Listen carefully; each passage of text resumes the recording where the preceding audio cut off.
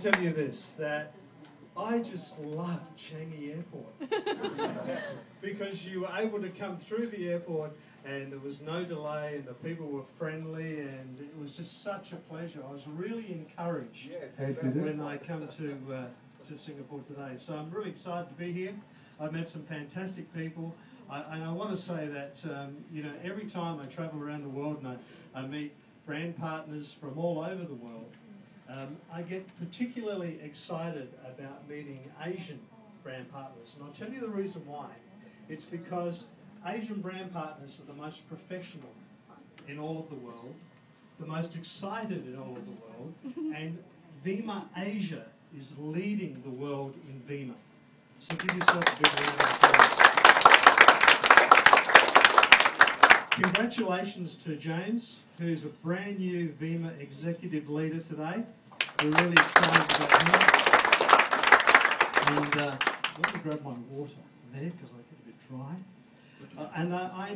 I really like the idea of listening to Dr. Koh. The first time I met Dr. Koh was about 11 years ago, I think. And, you know, he really has an incredible understanding of what this entire product is all about. And I've got to tell you something, and I haven't told you this before. I'm a diabetic, and I've been taking Vima since Vima first came out. And I've just come back from my blood test that I've had around about 8 weeks ago, and I'm now no longer diabetic. Wow!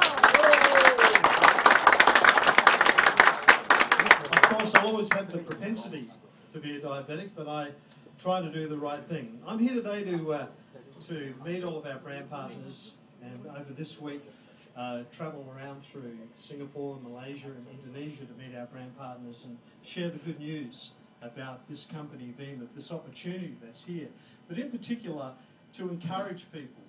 And I've been encouraged because when I first got involved with Vima 6 years ago, building my business out of Australia, my very first commission check was $8.36. Who's excited? Oh, okay. Well, I got to tell you that I wasn't that excited, but over the last couple of years, I've been able to build a successful organisation all around the world. And today, as James had said, my organisation expands to the US, all through Europe, all through Asia, through Australia, and now into Africa. And I can tell you that last year, BK Barreco, the president, the founder and CEO, paid me a little over $700,000 last year. So the $8.36 has turned into something magnificent. And I'm really encouraged. Actually, my wife's really encouraged. She likes that idea. I've got to work out how to work this thing. If I do that there, I said to my wife, she came into my home office and she said to me, what are you speaking about? And I said, well, I've got a few moments to speak on encouragement. And I said, her name is Marie, and I said, Marie, what does encouragement mean to you? And she said, let me think about that. And so she went out of my office and she went out to the back of the house where we live. I'll show you that in a minute. And she came back with a piece of paper she'd written out. She put it on my desk. And I read it and I was blown away. And so this is what... Now I've broken it. What am I doing wrong here?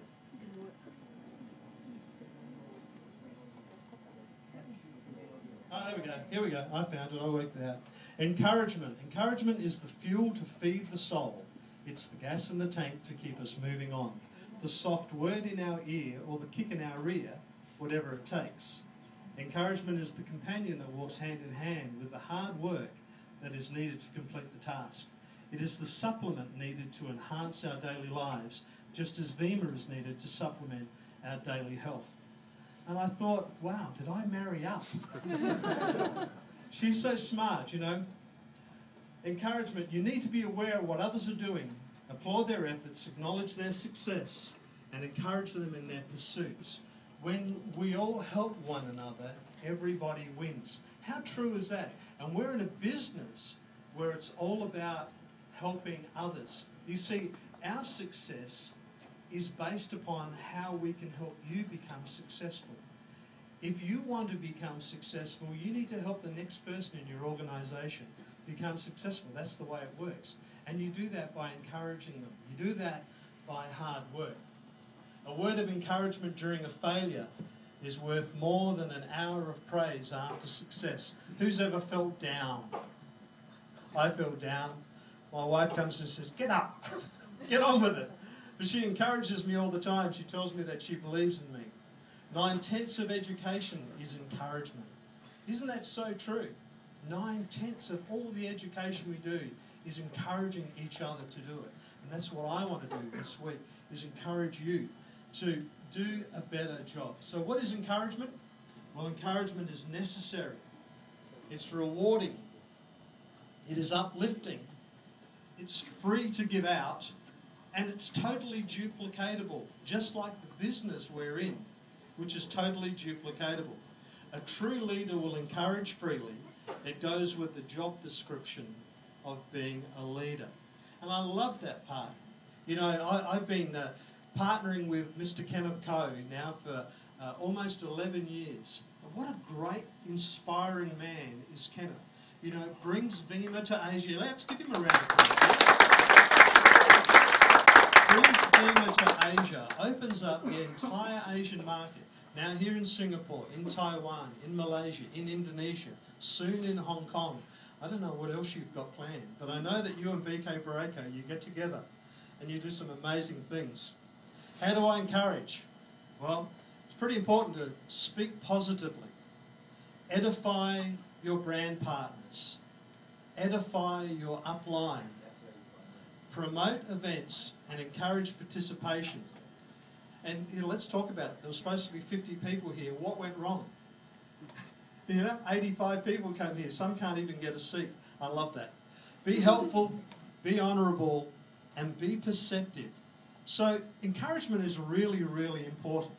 I'm encouraged all the time. I encourage a new brand partner every single day.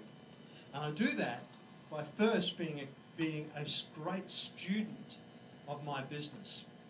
See, when you learn, then teach the compensation plan to every new brand partner you enroll, or three-way them into a call with an upline, help them develop an action plan, help them with their first meeting, be at their first home event and plug them into their support system, and most importantly, be perceptive, you'll find that your business will start to grow exponentially.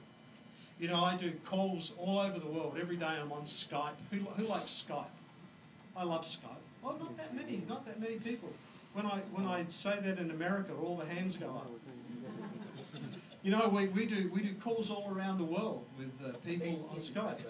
Ah, okay. I thought you'd have something to say. Dr. David Leong, okay? Very good, thank you.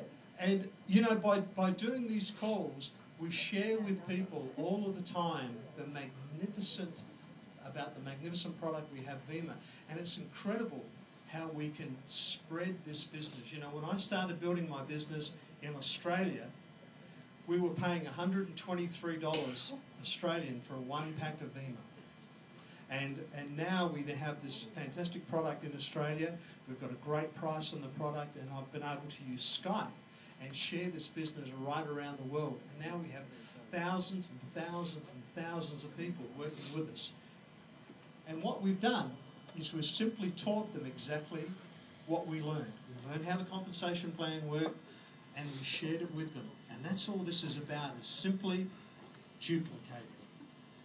Don't complain about it, do something about it. I love this saying, you'll catch more flies with honey than you will with vinegar. I like to think that's an old Australian proverb, but I don't really think it is. Remember, man does not live on bread alone. Sometimes he needs a little buttering up. Pay it forward. What does that actually mean, pay it forward? Well, when you do something, when somebody does something nice for you, and you do something nice for somebody else, and they do something nice for somebody else, don't you feel good? Isn't it great when you can help somebody and you can feel better? You build them up. You're absolutely right. So pay it forward. And that's what this business is all about. It's amazing what will lift you.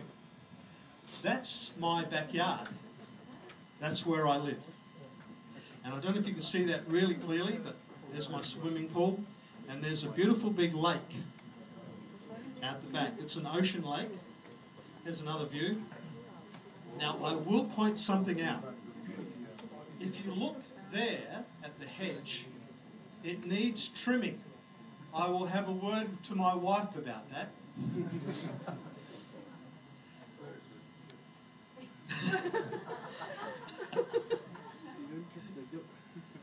It's a nice place to live. As a matter of fact, I want to tell you a little story, and it's the reason why I put that picture there. You see, when I stand in my TV room or lounge room, and I look out the window, that's the view that I see. And one particular Saturday morning, Marie and I were getting ready to go out to do some shopping. And I was standing looking out the window. I do that a lot. And right in the distance, around about that point there, I saw this beautiful big pelican. Now, who knows what a pelican looks like? Okay. A pelican is a really big seabird.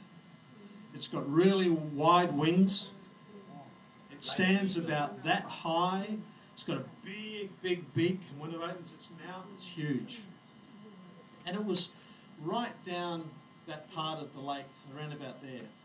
And I happened to look at it and just admired it for a while. And that's what a pelican is, that pelican, right? Now, there's a reason I showed that pelican. You see, Marie and I went out to do our shopping, and later on that day, when we came home, in the distance, right out there, was the pelican. It had been there all day.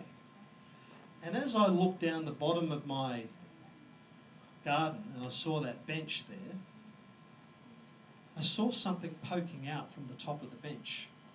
And so I walked down and had a look, and it was a fishing rod. You probably know where I'm going here. And as I looked at the fishing rod, I could see that it was bent over, and there was a long line going right out to the pelican. Somebody had been fishing on the empty block next door to my house and had hooked the pelican. And what happened was they didn't know what to do.